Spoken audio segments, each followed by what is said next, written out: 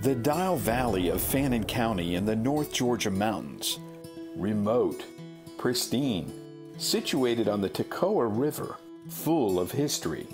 This house is known as the Cochran Davenport house. George Cochran built it in 1885.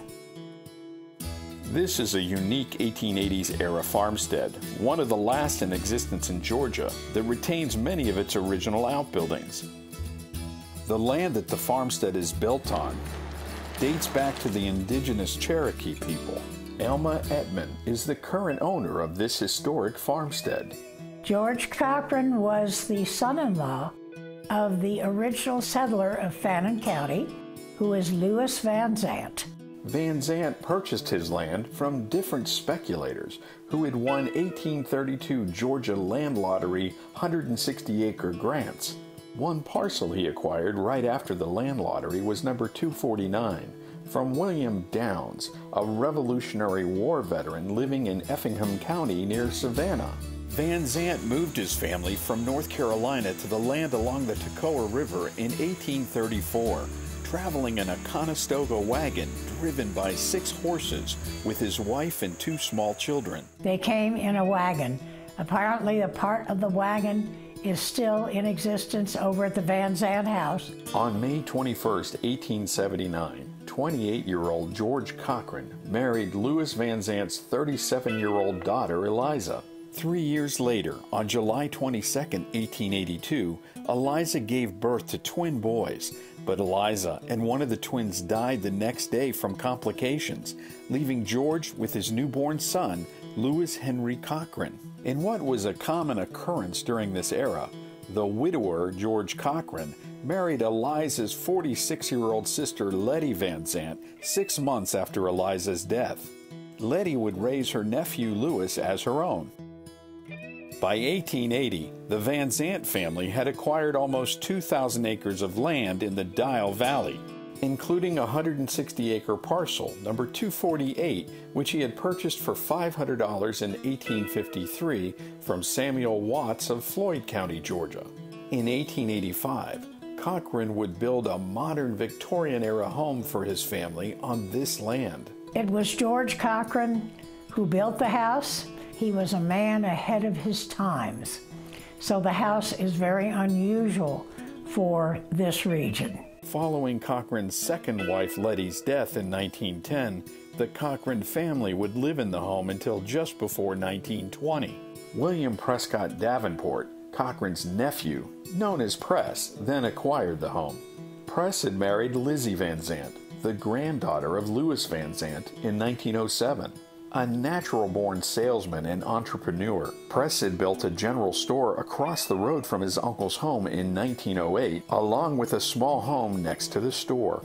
He had built a store at the bridge crossing. There is a bridge, the Dial Bridge, just beyond the house. The store stood on one side of the bridge. The Davenports would raise their 4 children in the beautiful Victorian home overlooking the Toccoa River.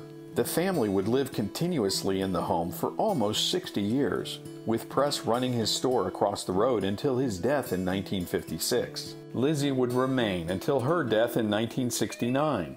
Lizzie and Press's son Manly Davenport was the last family member to occupy the house until his death in 1980. Most all are buried in the Van Zandt Cemetery, which is located to the north of the Cochran Davenport house, on the large hill that looks peacefully across this section of the Dial Valley and the Toccoa River. In 1985, a young family from Jasper, Georgia, acquired the home from the Davenport estate, and then in 1987, the home was purchased by Elma Ettman. My dream was to restore the house and put the property on the National Register of Historic Places because it had so much significance to the community. By then, The 100-year-old home desperately needed renovation. Ettman contracted with Atlanta architect Milan Ventura, who was experienced with historic preservation. And we started working on the project for fixing the house because it was in inhabitable condition. Okay. We decided to put a real foundation and make things a little more stable and straighten the house at the same time a little bit. Restoration was underway in the summer of 1987. The doors and mantels were removed, chimneys taken apart, and work was underway to jack the house up to build a new foundation. On August 23rd, 1987, at 11:30 at night, I was using my phone in the house across the river talking to the contractor who was doing the work for me when I heard a loud boom. I looked out of the window and I saw my dream house engulfed in flames. It was arson. Someone had walked through the home in the dark of night with a large container of gasoline. Then they struck a match. The house was burned to the ground. The flames were so large. In old buildings that are over 100 years old, the wood is very dry. It just goes whoosh. I vowed I was going to build the house back. I stood on the road that night and vowed I was going to build it back. Why? I don't know. It was shock, but I knew that it's just another beginning. They just, that we would start again at a different point, not at the point we wanted to start, but at the point which was sort of forced upon us. The century-old house was reduced to ash, but miraculously, the historic outbuildings survived the fire with just minor damage. Well, we couldn't do very much for 5 months because the state arson crew had to come in. They would not let us touch the ruins. In an amazing stroke of luck, Ventura had done detailed measurements of the entire house before the fire, creating a full set of blueprints. Part of the survey of the old house or the existing structure was photographing everything. So everything was photographed, everything was documented and detailed. The week before the fire, I received my insurance on the property. It was insurance on a historic property, so I had stick-for-stick replacement value insurance on a historic property. So we immediately went from restoration project into rebuilding project. In the 2 years following the fire, the home was lovingly rebuilt. The subsequent painstaking reconstruction produced the house that stands today.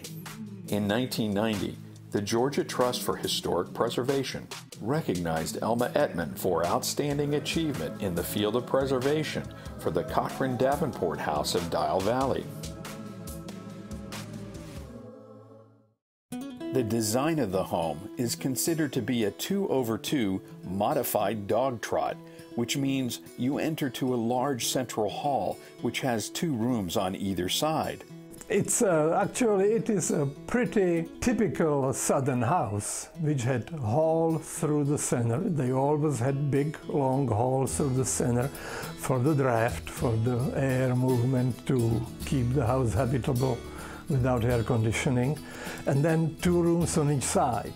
You enter through a large central hall. In front is a gourmet kitchen and sunroom. The master bedroom and bath to the right. A family room and dining room are to the left. Upstairs, there's an open space loft directly above the first floor large central hall with 2 bedrooms on either side, along with 2 bathrooms. What they did here, they repeated the same layout upstairs with the bedrooms, and then back to back between all those 2 rooms there were fireplaces. So the house really had 8 fireplaces to start with.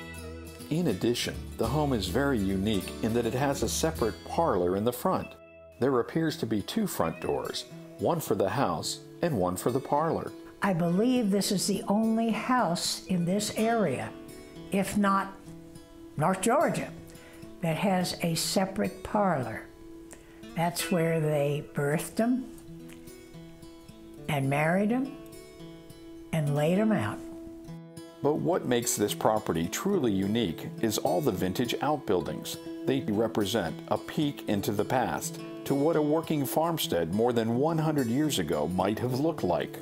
There are 6 or 7 outbuildings, which is very unusual to have them standing today. The apple house is perched atop the root cellar to the northwest of the house. The root cellar below provided a constant cool temperature to store canned preserved items. Apples and other fruits and vegetables harvested in the fall were dried in the room above. A smokehouse is on the east side of the house, used for curing and preserving meats that were raised on the farm.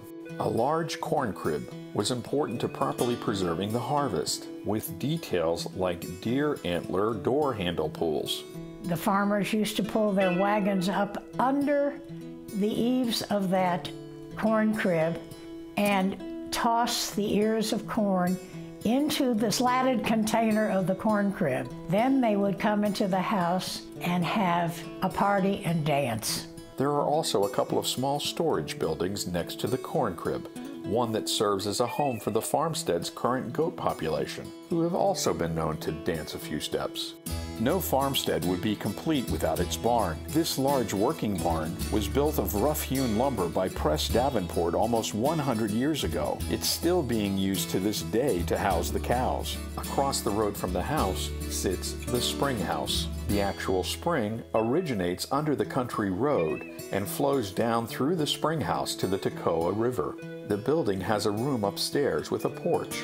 Back in the day, this area was a crossroads, with travelers heading north and south between Morganton, Ellijay, and Dahlonega. It is thought that the room afforded a place for a traveler to stay.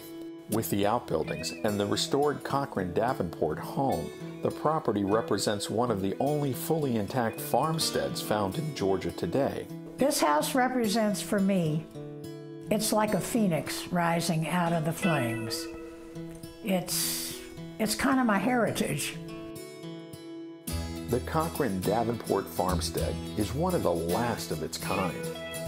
Truly the jewel of the Dial Valley in the North Georgia mountains.